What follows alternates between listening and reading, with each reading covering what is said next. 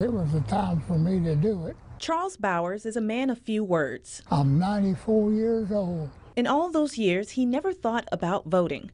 But this year, things changed. My wife was pushing me a little. I told him I was going to vote, and he said, well, I think I'll go vote with you. On Saturday, a neighbor drove the couple to a polling site. Charles told me he registered and voted in just minutes. It thrilled me just the thoughts of it. It's an easy process. Charles admitted he waited too long to go through. It's not too late. Just go ahead and get the job done.